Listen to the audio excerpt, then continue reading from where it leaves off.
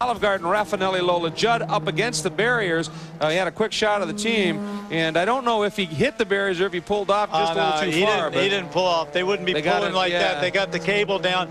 It looks like he went off of that left-hander. It's a tricky left-hander. Oh, the worst. It's one of the most difficult corners out here, or the trickiest, I should say. Yeah. And he went off, and I drove for Raffinelli with the BMWs in '96. Great guy. He runs a really good team, and that's a small budget operation compared to what we're seeing. Yeah, they're doing very well. It's not all over yet, though, but you're quite right. But luckily, that is right back just past the just before the entrance to the pit. So if they can get a tow or get a pushback, it's not very far for them to get to work on the car and get it back out there. By the way, his sister has the best meals in the paddock. She cooks like you can't believe. And Danny and I went round there to get a feed earlier on tonight, and she hadn't started up yet. And now we're working. And if they go out, I don't want that Olive Garden car to go out. But you wouldn't have brought one back for me either, would you? I'd have brought you back a piece of pizza. Hey, but I'm really worried, because if that car goes out the race, she may decide not to cook. And hey, Danny, what are we going to have for dinner? She always cooks. Oh, she does? She's great. Okay. She's great. Good. Well, that's where we're going to be headed when we're finished. Well, that's a good plan. Indeed, it's some great food. Boy, look at the artistry of motorsports is something else. And that is not an olive leaf. It has nothing to do with the Olive Garden. You know, I really admire old Raffinelli because he's doing the same sort of thing I'd love to do. It's where you take hold of a really tasty chassis like the old Lola. You get an engine that you know works. Oh, wait. That's for Emmanuel. No, sorry. I'm sorry. Andrew is actually down there. Let's find out what's going on. Andrew? Yes, I am. I'm with Gabriele. Raffinelli here. Big disappointment for you. Can they get the car out of there? Nah. He just hit the wall. It's very noisy here, as you can hear. He went off and hit the wall, and we got just stuck in the wall, the car. Emanuele Naspetti driving. Yeah. Very big disappointment. The one consolation, the spaghetti's great. Okay, thank you very much. He can still laugh, guys. He can still laugh. That's fantastic. Yeah, he's a good man. That is terribly frightening. You can just see the frustration. He's done so many 24-hour races. I talked to him last night for a long time. I had dinner with him. He had really high hopes. They've really done their homework. They were on the pole at Silverstone. They've really been doing a very good job, and the car was quick. And they were hoping for a little bit of luck. You can see he's choking back the tears there, but I mean, he was a real good man at Sebring as well. He's a real sportsman, that man, and he knows what he's doing. It's a great shame, but that is just what can happen here at Le Mans. Everything's going fine. You need one slip up. Audi got away with this. Look at the mistake that Audi made with that number 9 car in the lead. I mean, to spin at Indianapolis, you're going some, and clout the barrier. Oh, it's amazing. And poor old Olive Garden goes off there at that reverse camber bend, biffs the wall, and he can't get it back to the pits. But just goes to show, we're 6 hours into a 24-hour race. There's a whole lot of racing going on, and a lot of things can happen. Absolutely. In fact, some of the best racing we talked about earlier is coming from the number 8 Audi guy. It is number 8 Audi guy, Tom Christensen. As you mentioned, only 6 hours in, but he's just set fast lap of the race. Going to be pretty happy with that. Yes, but I mean, we have to catch up. I mean, as Le Mans throws something at us, and I got in the car where we were in 4th position. Frank was in 4th, and it was not his fault. And we just had to try to bring the car to the front. And unfortunately, after 3 laps, I hit a lot of debris after the crash. And there was a pace car, and the pace car, I did catch the wrong one, and I lose 2 minutes because there's 2 pace cars here, and I got thrown back.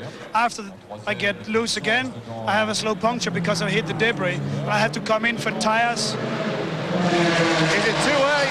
Is it too early in the race to be going that quick? Because by doing that quick lap, you actually did 1 less lap in your stint than you should have done, and that, of course, brings you in earlier for a pit stop.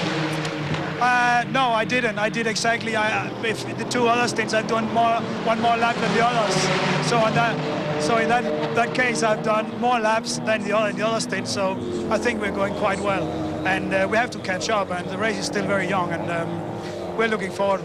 Arms up. Now, what about the temperatures? We've had a huge drop in temperature in the last hour or so. Is that really helping with the tyres? Yeah, but that's same for everybody. Surely, I did 3 stints and 1 set of tires, and we'll keep doing that. We'll have to catch up.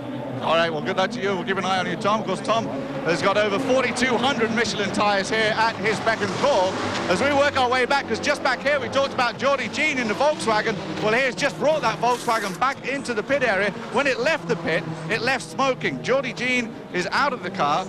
You see him in the back of there, and they are going to work on this Volkswagen, the Rock Volkswagen, which is actually a firm favourite for the 675 class win. But now they are having a lengthy pit stop, and we'll try and find out more on that situation for you. Well, hopefully they'll be able to get that car backing out. And if you're in full chase mode, I'm not sure there's anybody else you want in your car than Tom Christensen. He is unbelievably quick. And here's another look at that moment that they were alluding to when Ortelli got away and made it work. Obviously and sadly, the news not quite so good for a similar thing for the Raffinelli Lola. We'll be back.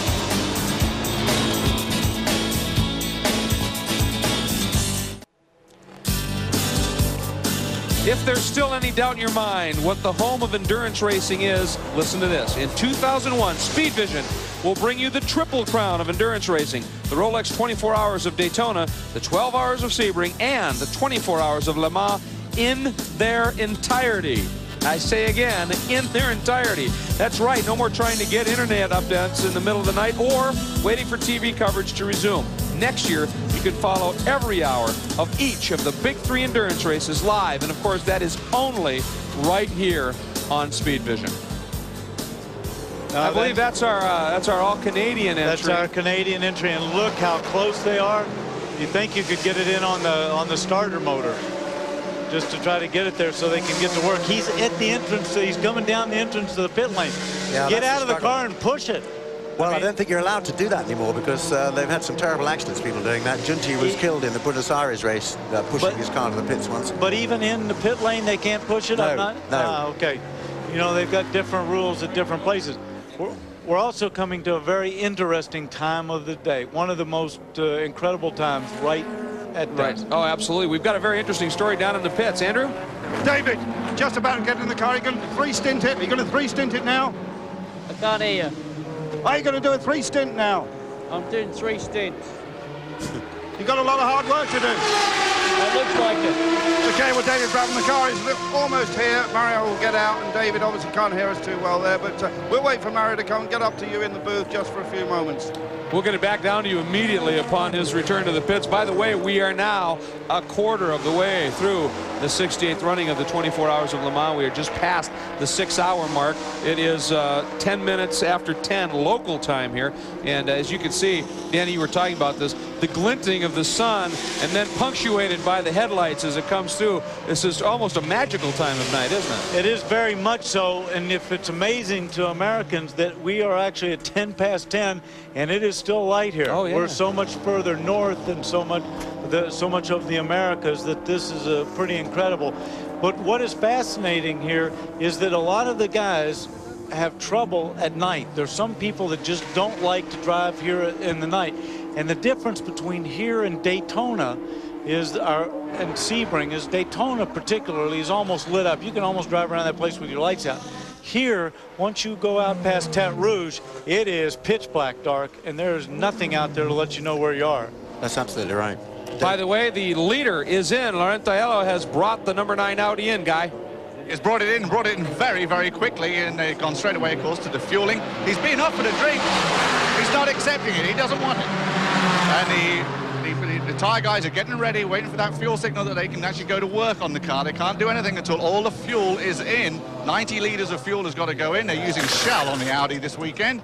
Off come the rear wheels, and on go the brand new set of Michelins.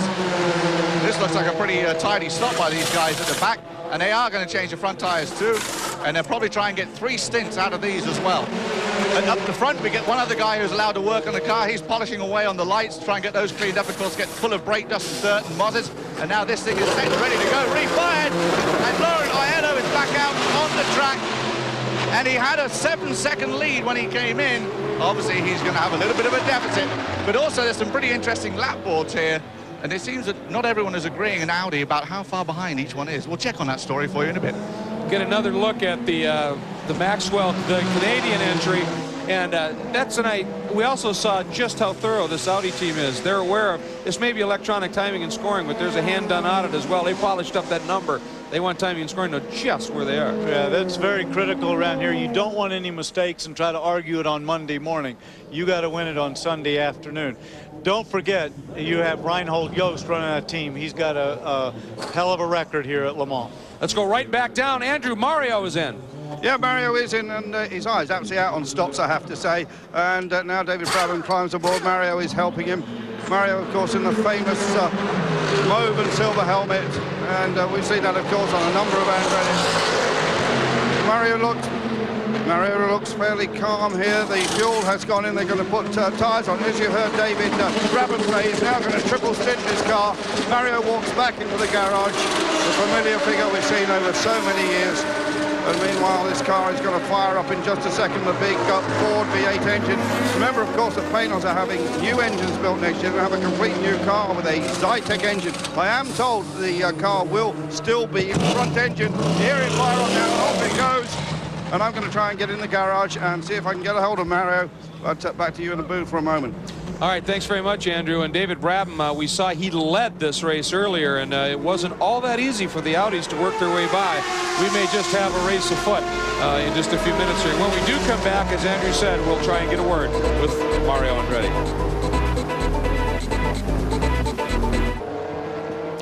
Welcome back. The number 63 Goodwrench Service Plus Corvette is undergoing its stop. Driver change and fueling has been completed. Looks like they're making a change to the rear wing angle on that car as well.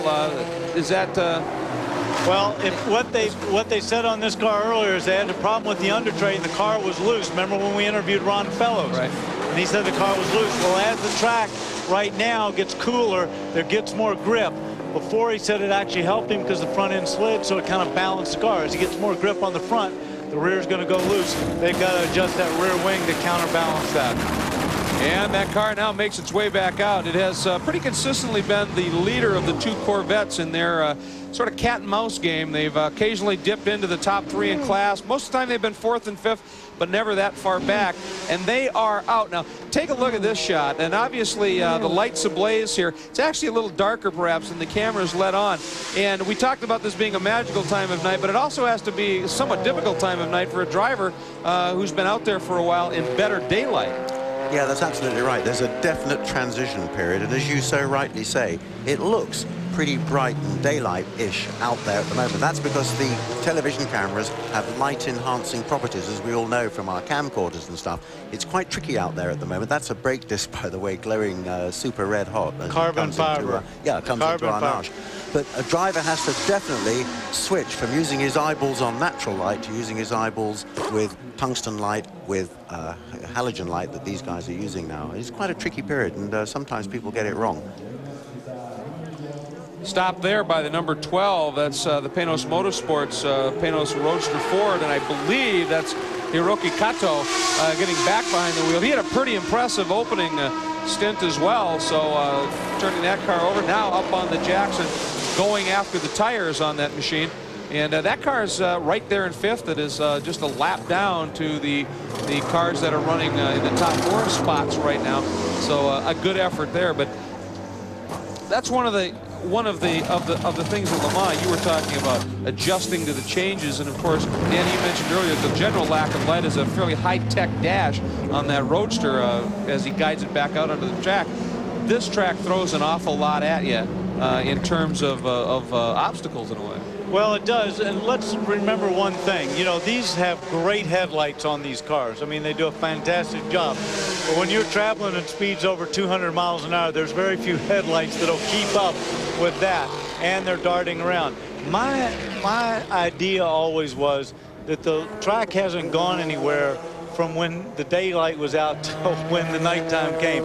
So you had to kind of pick out points around the track as markers to trust that you could go from with those. And we've got word now, Andrew, you have found Mario Andretti. Yeah, I have got Mario Andretti here. Mario, an hour and a half seat time there. Did you enjoy yourself? Well, it's a bit of a learning curve with the car because, you know, I didn't have much time in it. And the first go, we didn't get the belt tight. I was bouncing all over the place, and then you know, then from there, you know, we're just riding, you know, the same set of tires. I'm not totally happy yet, you know, with myself. You know, I think probably the next go-around should be a lot better, you know, get a chance to think about it. It was just, we needed more miles during practice, but, you know, we had other problems, so, you know, I didn't get it. But, you know, if things stays together, we got plenty of time. Still enjoying the magic of Le Mans, though. Of course. Mario, well done. Catch up with you later. Thank you. Well, Danny, you mentioned earlier, of course, that the other drivers in that car drive it for a living, drive it constantly, test it. So, Mario, the learning curve, I would suspect, is indeed rather steep. And these headlights are incredibly bright. So bright you could probably use them to land a plane, and that kind of gives this track sometimes the look of a runway, perhaps. And are you trying to I'm trying to get out of it. That was actually an airstrip you were talking about. That wasn't a darkening track. I don't know if I want you driving my car at night. You have a memory, man. That was 15 minutes ago, and you're still on me about that. All right. Well, we're going to take a break. Lord knows I need one. And we'll be back with Danny Sullivan here in the booth in just a minute or two. We got to give him some stick. Welcome back once again to Le Mans, as we are about 6 hours and 20 minutes into this event. And again, that's only a quarter of the way. This race goes on a full 24 hours. And as a result, to hustle a car around here at 200+ miles an hour, driver comfort and making sure they're well rested and revived is important. And earlier, Guy Hobbs took a look at the high-tech approach to that here at Le Mans. Not only is it important to be comfortable in the car during the 24 hours of Le Mans, but also out of the car. The guys have to relax and unwind. And here at Audi Sport, they're provided with some fine cabins where they can get time to relax and take a nap.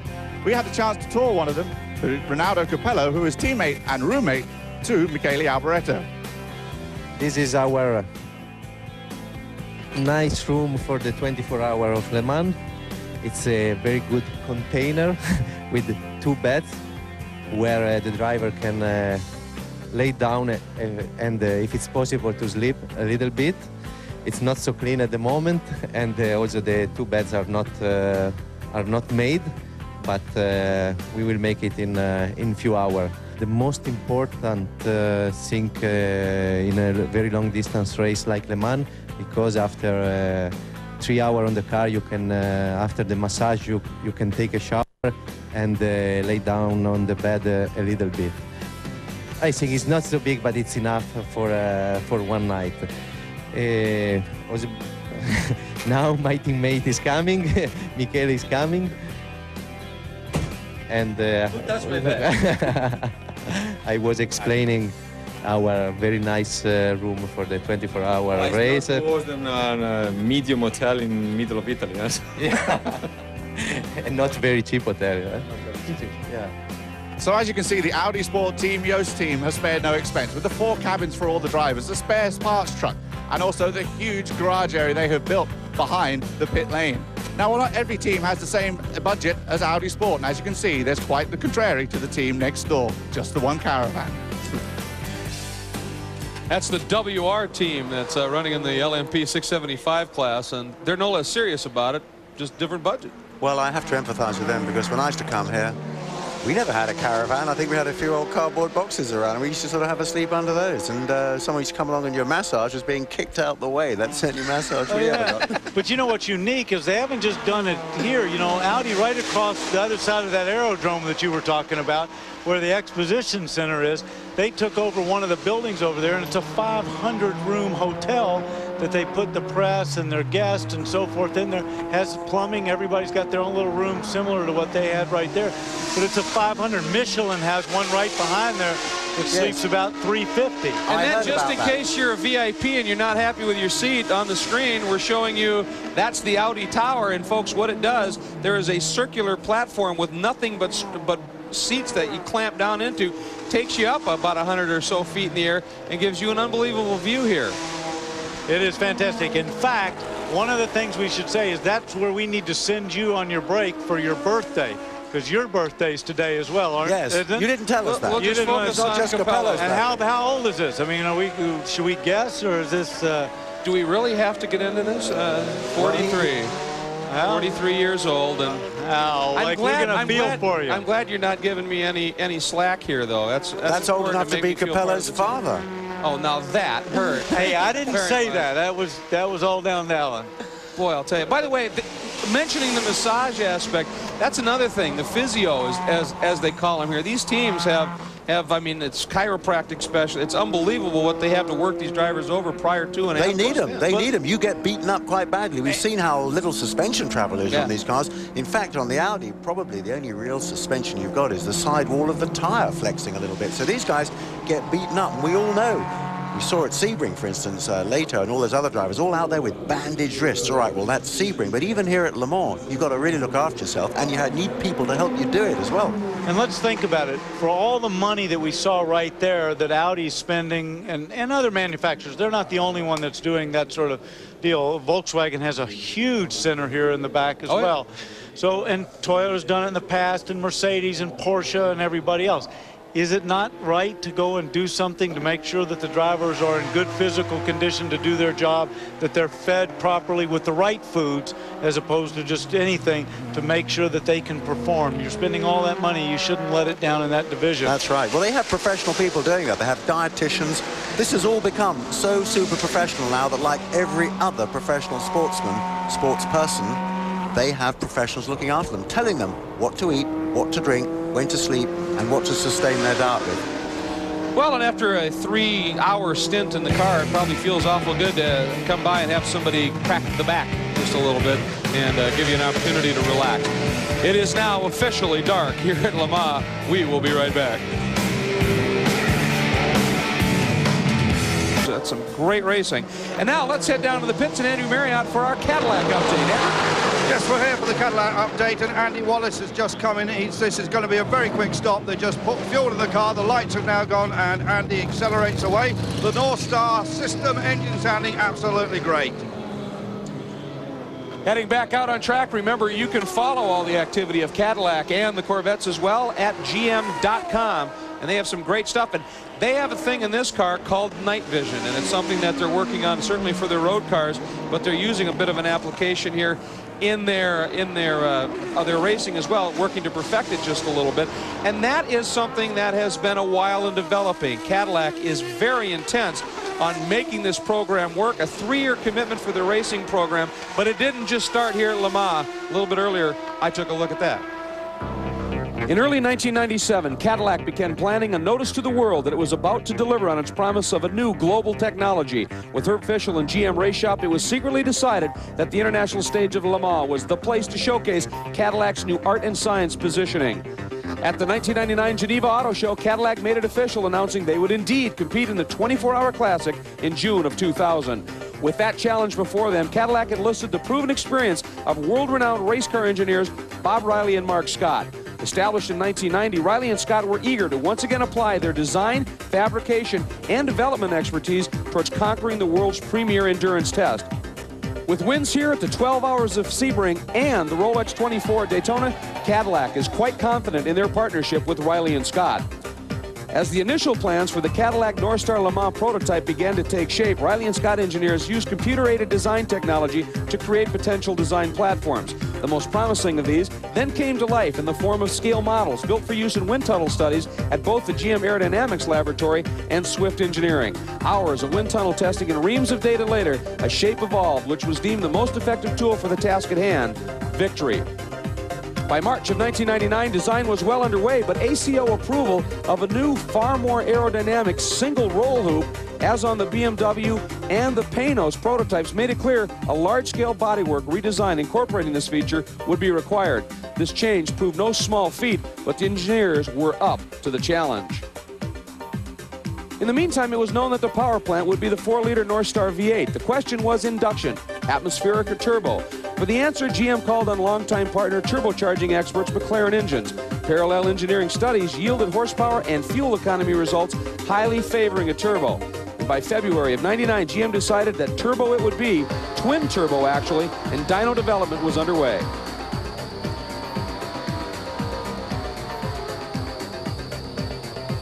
As for the chassis, the Cadillac North Star LMP is a full carbon monocoque construction. Riley and Scott began the build process with the formation of bucks, or wooden replicas of the final components. From these bucks, the molds were then created.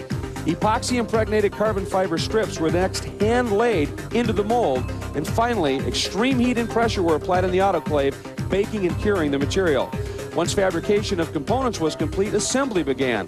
The bare carbon monocoque received its Northstar V8 power plant and 6-speed sequential transaxle, both fully stressed chassis members. Careful assembly continued until exacting tolerances for fit were met. Finally, on a cool, late September morning, somewhere among the cornfields of Indiana, the moment of truth had arrived. Ron Fellows would pilot chassis 001, the first of the Cadillac Northstar LMPs. The maiden voyage was at hand.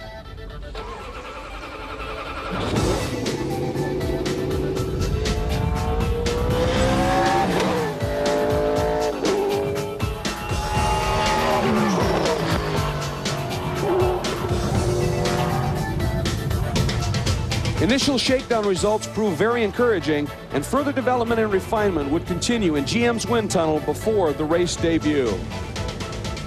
And then that debut came, and it came at none other than this year's Rolex 24 at Daytona, a challenge the two Cadillac Northstar LMPs proved well prepared to tackle, finishing second and third in class. Well, we still can't help but wonder, Cadillac on the racetrack? Well, Cadillac has been working for a number of months to reposition themselves, and I think that was accelerated as they became more of a globally focused company. That car is symbolic of change. It's dynamic, it's robust, it's innovative, it's creative, it's artistic. That's what the Cadillac program's all about. Two of the remaining Cadillacs, in fact, are still in the top 15, and according to no less an endurance expert than Andy Wallace, the program is very much on track. There is the Olive Garden Raffinelli Lola Judd that has now been able to make its way back into the paddock for repair.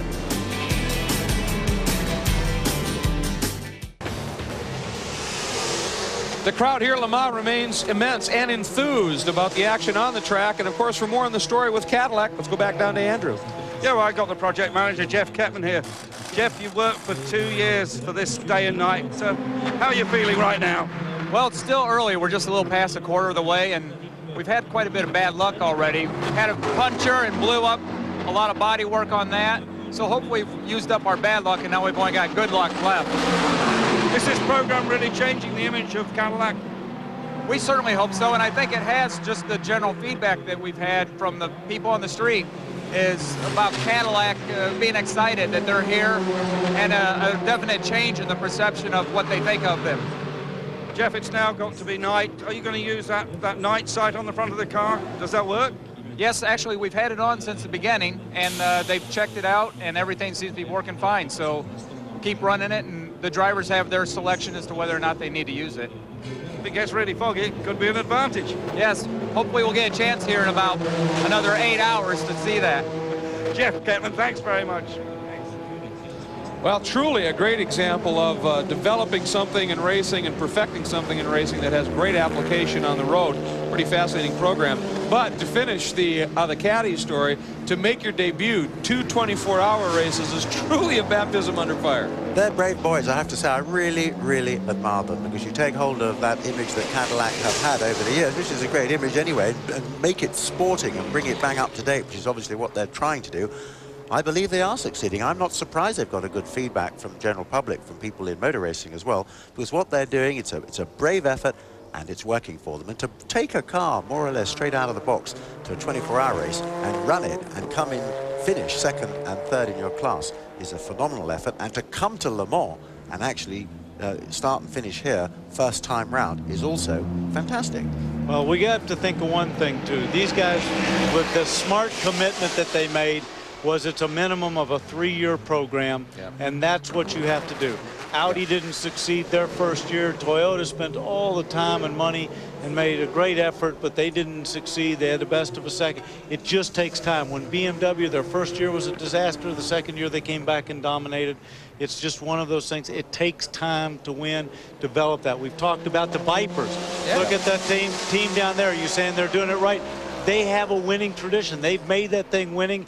They've gotten into the groove of winning. Now they know how to do it. Cadillac has to do the same thing. Sure. But similarly, you know, the Corvettes, when you think about it, this is their first time they've been here. Last time a Corvette came here was probably Greenwood all those years ago. I mean, that thing went like a dingbat on the straight, 211 miles an hour, but it wasn't much good around the corners.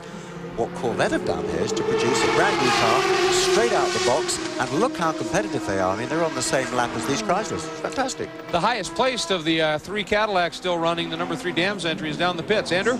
Yes, it is, with Emanuele Collard staying in the car. I'm not sure if they're going to change these tyres right now, these Pirellis. Some work going on in the cockpit I can't quite work out. Oh, I know what it is. They're just waiting to unplug the downloading the computer, so they're just unloading all the data. Guy standing right with me here with his laptop at the ready. The car fires up again, and they still haven't unplugged this lead, but obviously getting all the very latest information from the car. Isn't motor racing so technologically brilliant these days? And the car's still firing up, and I'm not quite sure why this is not going. The board says on it, ignition on, pump on, lights on, fuel reset, pit lane, speed set, and now it is finally all ready to go, and off it goes. And that's the DAMS Cadillac with Emanuele Collard at the wheel. Well, and that computer information in the download is so important, especially for a team in the development phase.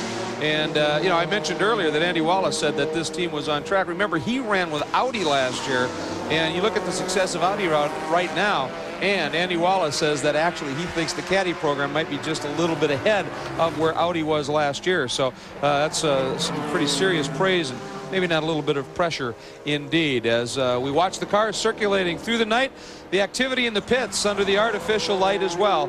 We're going to step away from Le Mans for just a moment here. We'll be back at this glorious circuit now in darkness. Unbelievably glorious moon. Unfortunately, in the Raffinelli garage, Guy, things a bit more fraught. Very fraught down here. I'm with Gabriele Raffinelli right now. They just brought the car in. It actually made it back here at 10:35, so it's been in for about 10 minutes now. A lot of damage to the front end of that car, and obviously no front end. Took him a long time to get back around. He lost 12 laps out on the track. What does the future hold? We are used to this type of accident. We are working very hard. We're getting on his feet as soon as possible. Go out there as fast as we can and as quick as we can. Now, everybody says if you're going to have a problem in a 24-hour race, have it early. We're still pretty early into this 24-hour event. Well, that's why we believe in that. And even for all our fans in America, they are watching us on television, telling them we will be back out there and we'll be quick again. And we'll bring the car to the finish. Fast, and I'm sorry, not expected an accident. That's where life is. Do you have any realistic idea how long you're going to be stuck in the garage here? No, the damage is pretty big, but we can repair it. When the car goes out, it's going to be perfect. Give us 25 minutes, we'll be out there. All right, they've got 25 minutes. You can get fresh bread at the Olive Garden for 25 minutes. A lot of damage to the right front suspension. Oh, Gabrielle's going to come back. Maybe quicker. Maybe quicker. All right. Left front suspension has damaged a huge amount of vegetation underneath the front of the car. I understand there's trouble for the Cadillac, because I just saw Wayne Taylor pull into the pit. Maybe Andrew Marriott's down there. Well, there are problems. Certainly, they've been working on this wheel for quite some time, and there's something wrong. That is towed out badly. Maybe it's something with the locating lugs, because that wheel maybe is just not going on. No, I think he's bent something there. I think something's bent and that wheel is not coming off because it's distorted. Yeah, it looks like some piece of suspension maybe is a muck back there. That's why they're hammering inside. Yeah. Let's go back down to Guy. He's there. Back down at the Cadillac area. The right front is heavily getting bashed on by a very heavy hammer right now. Obviously, a bent shaft there. They can't get that wheel off. And we're getting a lot of debris. Let's see if we can get a better angle, better shot way ahead. 3 guys, actually 4 guys working on that right now. Looks like they got, oh, there he goes. Looks like they broke something loose just then. And now they're going to get that right rear off. Guy, didn't they have a similar problem at Daytona? Yeah, I think that's exactly right. They did have precisely that problem. He's clouted something there. Well, at least they've had practice then at doing this. Yeah, exactly. But that's in a very difficult area, and it looks like they can't go underneath the back of the car and come in from the other side, so they can only attack it from the outside. And they're basically attacking it with a big hammer. and a big wrench. What that means also is that when they get it off, they're going to have to repair whatever and change the damage that they're doing right now. So they do have some work in front of them. Yeah, and they got to do it with a limited number of people because they are working outside in pit lane. They have not got this car into its garage. They couldn't get it inside, I guess. It wouldn't push around. Well, yes, but with 3 guys, you put it on a quick lift jab, spin the back end, and pull it in the garage. But they probably think they can get it done without doing that. Well, could be, but look, it's taken some time just to get it off. I mean, just to get the wheel off, let alone repair it. Well, you know, and at Daytona, they ran steel brakes, and they thought when they went to the carbon brakes for this event that might eliminate the wheel problem they were having. Whether or not it's related, there certainly is a problem. And Andrew, the number 17 Courage is in. Yes, and Philip Gash is at the wheel. This is just a pump of fuel. And you hear that wonderful John engine screaming as it goes out. Interesting entry this, because Philip Gash is also the team owner as well as one of the prime drivers. But he went so well early in the race, didn't he? Extremely well, except he had that one spin. But once that occurred, they were able to just go. And you're taking a look. It looks like they have a rotor assembly ready to go, and that looks awfully similar to the problems they experienced at Daytona. And this is going to be, as you said, a longest fix. Yeah, that's the whole back end they got there with the upright, the rotor, the whole 9 yards they got to put on there. One other observation while this is going on in the pits that I've noticed since it's gone dark, the lap times have dropped off a couple of seconds, 2-3 seconds. But I expect as everybody gets acclimated to that darkness and they get used to where everything is in the track and the track cools down a little bit more, those lap times will drop and get more back to where they were running in the daytime. You know, the Olive Garden guy is really the very, very best example of a Le Mans entrant. I mean, he is such a sporting man. He was choking back the tears 1 minute saying that's the end of it, which it looked like it was. The car comes back into the pits there. They put it in the garage. The thing's basically written off and destroyed. Oh, no, he says, 25 minutes, we're going to... I love that man. You know, that is the spirit of Le Mans. That's what brings a man to Le Mans to race. Oh, indeed, and we certainly hope the Cadillac gets its problems taken care of. But if they get the Olive Garden Raffinelli Lola repair, gents, dinner might still be on. We'll be right back.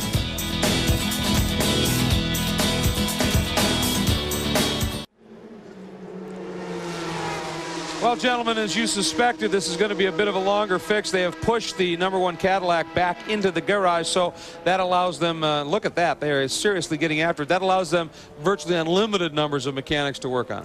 Yes, and also access to the kind of tools we can see them there. Look, a pneumatic grinder. I mean, they are actually going for it. This has got some serious problems. I rather think, looking at it, that the wheel has chafed away on its stub axle there, and or something's broken. But hey, whatever. Just like in the spirit of Le Mans, just like the Olive Gardens, they will fix this car. It will be back out there. The driver hasn't even had to get out of it. So they'll sort it out and they'll pack him off out there. And the race is still young. It's, what, not even 7 hours old yet. Well, you know, you have a major problem by a car up front. You can lose a humongous number of laps, and the complexion can certainly change in a hurry.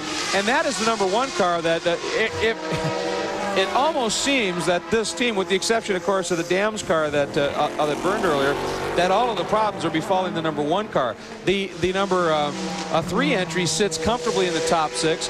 The other entry sits comfortably in the top 17, 18. So things going very well in many ways for that team. Now, you know what? You see the Ferris wheel circulating there on the outside of the track past the Dunlop Bridge over by the S's. Well, that is something special about Le Mans. It's not just a race, it's an event. And who better to take a look at that than Steve Evans? Anytime you have an 8.5-mile racetrack, you got one huge infield, and exploring here at Le Mans is amazing. This is an area called The Village, and it's just that. It's shops and it's tents, it's champagne, it's designer clothes. Corvette has a huge deal over here that people don't miss a thing, because right there is our broadcast on this huge big screen. And all in all, I'll tell you, this place is, there's got to be 10 or 15,000 people just in the Village area right now, a tiny fraction of the infield here at Le Mans. Let's do some more exploring. I'll be back later. Well, there is certainly an awful lot to explore here, and Steve's awful good at that. Van de Poel patiently waiting inside the car. It's going to be a bit of a long repair. I wanted to touch on something here. As I mentioned, it is now very dark here. The temperature has dropped off noticeably. The track temperature is dropping as well. All the tire suppliers, and there are some 6 of them here, have no doubt brought some softer compounds for use in the night. Are they going to start going to those tires now, and will they still be able to do the super long triple stinting if they need to? Quite possibly, yeah, because as you say, as the track temperature drops, then softer rubber will keep up the adhesion that you need. The other important thing to remember is that as the temperature of the ambient air drops, so the charge of fuel-air mixture that goes into the engine is heavier. Because it's heavier, it has more calorific value. In other words, you get more horsepower. Always at Le Mans, your car is quickest down the straights at night, which is why you have night practice here. Obviously, you have to gear the car so that you don't over-rev it at night. Because if you gear it during the day, you could over-rev at night. And there's one or two teams that have come here in the past and blown up at night because they were over-revving on the straight. There's also, of course, the factor that at night when it gets cooler, you get heavier, you get more downforce. The air gets a little bit heavier, especially if there's any moisture at all in that air. But now let's take one other thing into consideration. These guys, when they're checking those tires, they will make that determination if they already haven't made it from the night practice that they did previously during the week. So the tire guys are up on top of it, and they'll determine, see, if the tire, for example, is faster, is it faster enough to leave it on for 3 stops, or will it go off enough? Or if they have to change it after 2, is it better to go with this harder compound so they can go 3 stops? That's exactly right. It's all down to temperature, really, because if the tire can maintain its working temperature where it's giving grip, they'll leave them on. If the tire's running too cold, hey, they'll change it for something softer. Well, and also we talked to the Michelin people earlier, and they said every tire that comes off a car goes right back to their main transporter, where they have engineers on site that literally give it an autopsy of sorts. They dissect it to find out exactly what that tire is doing, and by that they can give you immediate feedback as to what's going on. They have 23 runners here, Michelin, but they brought 4,500 tires with them. They've got every conceivable combination you could want. And it comes down to another factor, which is it might work on one car that it doesn't work on another. A lot is the setup of a car, the way that people are driving the car. Those are other factors they have to take into consideration. That's true. Let me jump down to Andrew Marriott, who was just there for the stop. I believe Guy Smith was in, Andrew. Yes, Guy Smith was in the car. He stayed in the car. Interesting story here. The guy who holds the board, the team manager, is John Wickham. Now, John Wickham was the team manager of the Spirit Honda that Stefan Johansson drove. Wind back 20 years, was it? Formula One, remember when Honda made a comeback? John Wickham and Stefan Johansson have been working together off and on for 20 years. It's nice to have combinations like that down in the pit lane at Le Mans. There's also an interesting thing about John Wickham. John Wickham ran the British, the John Lloyd Audi team last year here at Le Mans. A lot of history here, certainly, and it's amazing how it seems to sometimes fold place and time together and bring old friends together as well.